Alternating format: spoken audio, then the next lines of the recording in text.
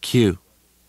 That it was a titanic struggle, she said, in the Cutlass, heading deeper into the secluded area, because whenever for a moment her terror bested her, or she for any reason lost her intense focus on the mulatto, even for a moment, the effect on the connection was obvious, his profile relaxing into its grin and his right eye again going empty and dead as he recrudesced and began once again to sing-song psychotically about the implements in his trunk and what he had in store for her once he found the ideal secluded spot. And she could tell that in the wavering of the soul connection he was automatically reverting to resolving his connectionary conflicts in the only way he knew. And I clearly remember her saying that by this time, whenever she succumbed and lost focus for a moment and his eye and face reverted to creepy, psychotic, unconflicted glee, she was surprised to find herself feeling no longer paralyzing terror for herself, but a nearly heartbreaking sadness for him, the psychotic mulatto.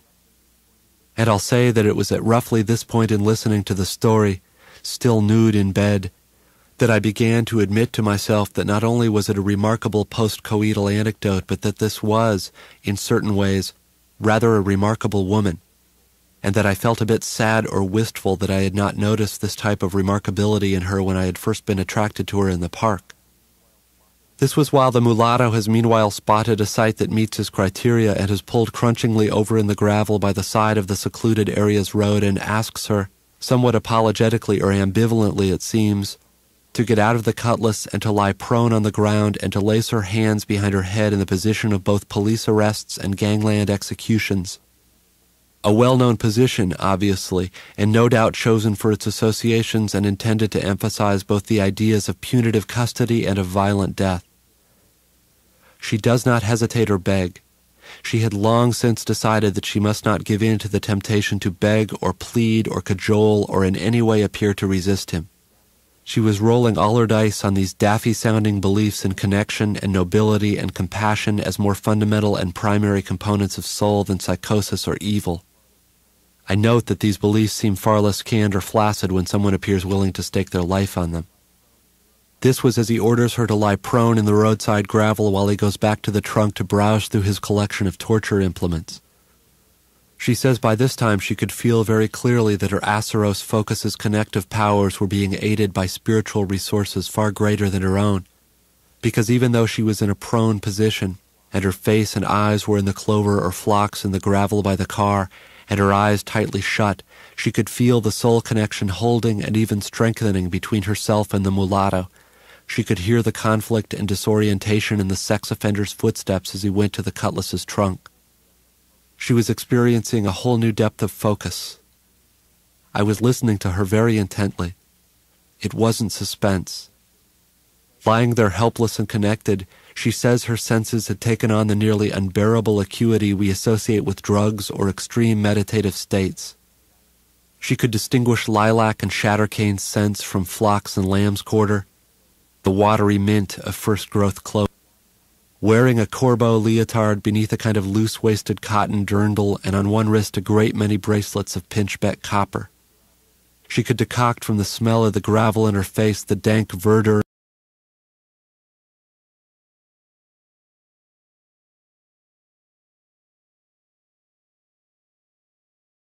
we all had to take as an undergrad.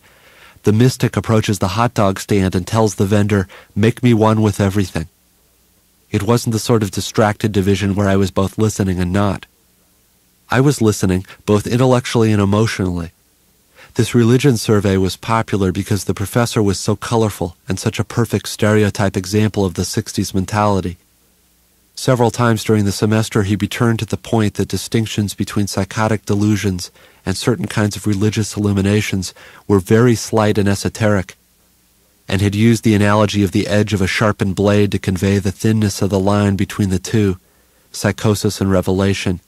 And at the same time I was also remembering a near hallucinatory detail, that evening's outdoor concert and festival, and the configurations of people on the grass and blankets, and the parade of lesbian folk singers on the poorly amplified stage. The very configuration of the clouds overhead and the foam in Tad's cup and the smell of various conventional and non-aerosol insect repellents and Silverglade's cologne and barbecued food and sunburned children. and how when I'd first seen her seated foreshortened behind and between the legs of a vegetarian kebab vendor, she was eating a supermarket apple with a small supermarket price sticker still affixed to it, and that I'd watched her with a sort of detached amusement to see whether she would eat the price sticker without taking it off. It took him a long time to achieve release, and she held him and gazed at him lovingly the entire time. If I'd asked a you-type question such as did she really feel loving as the mulatto was raping her, or was she merely conducting herself in a loving manner, she would have gazed blankly at me and had no idea what I was talking about. I remembered weeping at movies about animals as a child, even though some of these animals were predators and hardly what you would consider sympathetic characters. On a different level, this seemed connected to the way I had first noticed her indifference to basic hygiene at the community festival and had formed judgments and conclusions based solely on that. Just as I am watching you forming judgments based on the openings of things I'm describing that then prevent you from hearing the rest of what I try to describe. It's due to her influence that this makes me sad for you instead of pissed off. And all this going on simultaneously, I felt more and more sad. I smoked my first cigarette in 2 years. The moonlight had moved from her to me, but I could still see her profile.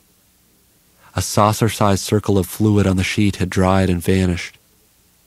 You were the sort of auditor for whom rhetoricians designed the exordium. From below in the gravel she subjects the psychotic mulatto to the well-known female gaze, and she describes his facial expression during the rape as the most heartbreaking thing of all. That it had been less an expression than a kind of anti-expression, empty of everything as she unpremeditatedly robbed him of the only way he'd ever found to connect. His eyes were holes in the world. She felt almost heartbroken, she said, as she realized that her focus and connection were inflicting far more pain on the psychotic than he could ever have inflicted upon her. This was how she described the division, a hole in the world. I began in the dark of our room to feel terrible sadness and fear. I felt as though there had been far more genuine emotion and connection in that anti-rape she suffered than in any of the so-called love-making I spent my time pursuing. Now I'm sure you know what I'm talking about now. Now we're on your terra firma. The whole prototypical male syndrome. Eric drags Sarah to teepee by hair. The well-known privileging of the subject. Don't think I can't speak your language. She finished in the dark, and it was only in memory that I saw her clearly. The well-known male gaze. Her seated pose a proto-feminine contrapposto, with one hip on a Nicaraguan blanket with a strong smell of unrefined wool to it, with her trust me on this breathtaking leg sort of curled out to the side, so her weight was on one arm stiff-armed out behind her, and the other hand held the apple. Am I describing this right? Can you? The toile skirt, hair that nearly reached the blanket dark green with yellow filigree and a kind of nauseous purple fringe, a linen singlet and vest of false buckskin, sandals in her rattan bag, bare feet with phenomenally dirty soles, dirty beyond belief, their nails like the nails of a laborer's hands. Imagine being able to console someone as he weeps over what he's doing to you as you console him. Is that wonderful or sick? Have you ever heard of the couvade? No perfume, the slight scent of some unrefined soap like those old cakes of deep yellow laundry soap one's aunt tried to... I realized I had never loved anyone.